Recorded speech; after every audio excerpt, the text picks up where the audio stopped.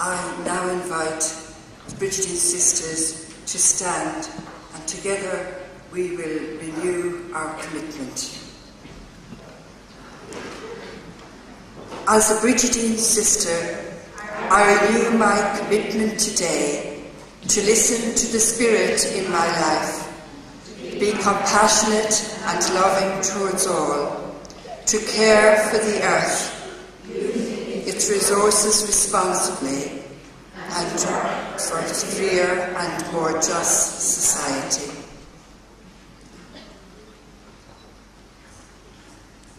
I now invite the congregation to stand. I renew my commitment to be faithful in the spirit of the gospel, to respect and care for humanity and all creation, and to use the earth's resources in a responsible way. God of endings and new beginnings, God of our pilgrim journey, we praise and bless you for all that has been over the past 200 years. We thank you for your faithful love that has nourished and guided us from the beginning, confident that the same loving presence will sustain us into the future. Let us go forth in joyful hope to risk the sacred journey. We ask this through Christ our Lord. Amen. The Lord be with you. Let us bow our heads and pray for God's blessing. May St. Bridget bless us and make us generous in our giving, pleasant in our greetings, honest in our speaking, loyal in our loving, clear in our thinking, strong in our working, joyful in our living. When it's time for our homecoming, may there be peace in our passing and a warm welcome in heaven. And may the blessing of Almighty God, the Father, the Son, and the Holy Spirit come upon you and remain with you forever. Amen.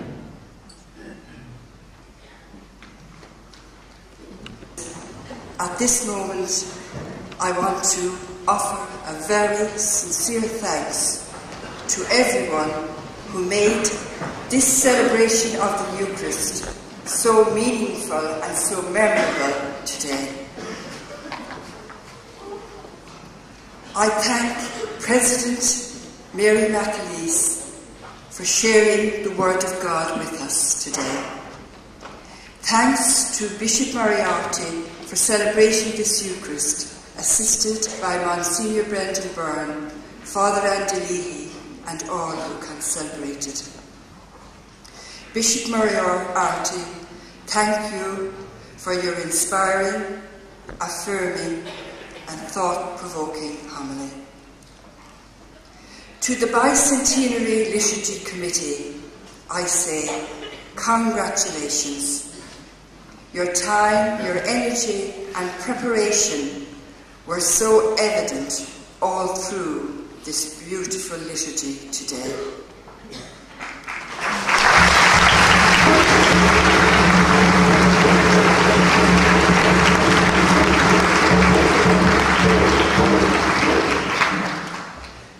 Thanks to all the choirs and musicians.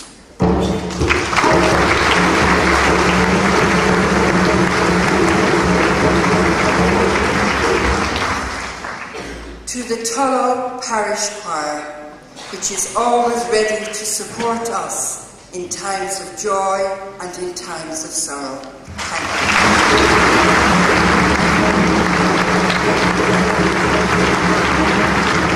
you. To the Haywood, Mountrath and Tullow School choirs, thank you.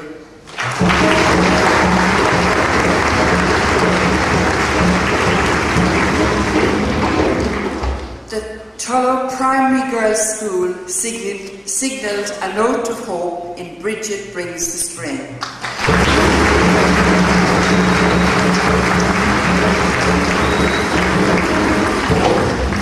The liturgical movement by the Haywood dancers was so reverent and graceful.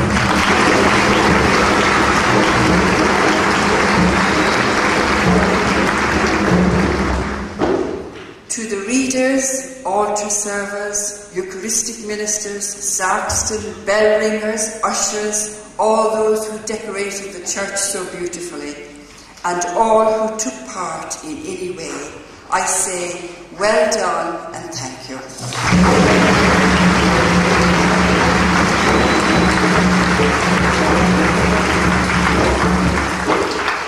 And to the congregation for your active participation, all of us together made this liturgy a joyous and prayerful celebration.